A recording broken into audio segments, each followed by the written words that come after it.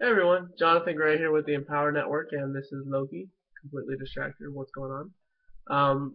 Today, what I wanted to talk to you about was puppies and the risks and viruses that they can contract in the early stages, namely parvo. So, most people who get puppies from a breeder get them around 8 weeks old, and that's when they're able to get their first immunization. Now, the problem with that is just one immunization is not going to prevent them from having issues or complications in regards to parvo. So let me first explain how you can get parvo. So parvo comes from a dog coming into contact orally with infected feces. So whether that's they're eating some other dog's poop, or another dog ate some poop or got their face near some poop and then your dog licked them or they licked you, or the bacteria just stayed on their face because they got near it, and vice versa.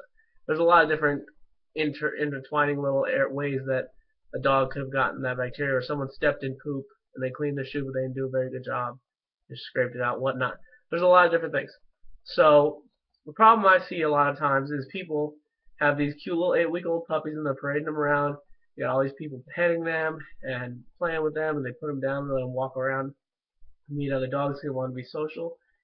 So parvo is really easy to catch, and you usually don't see signs of symptoms for about 3 to 4 days.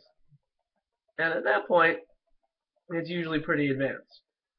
And you'll get things like massive diarrhea, usually with blood or some kind of mucus in it, profuse vomiting, dehydration, abdominal pain where your dog will just kind of look hunched over and depressed, and loss of appetite. And there's a lot of different things that go along with it.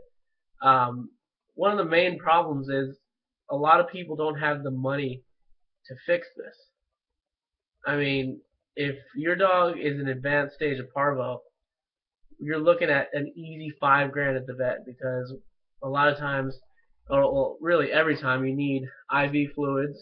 You're gonna need a lot really serious antibiotic treatment, multiple stays overnight at the vet, and in some severe cases, a plasma or blood infusion.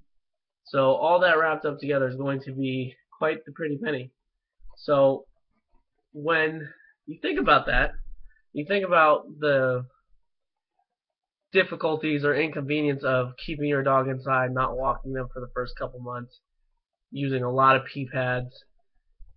It balances out in the way that it's just better to play it safe, because that is a problem. And a lot of times people don't realize what's happening with their dog until it's almost too late, and a lot of dogs just don't survive it.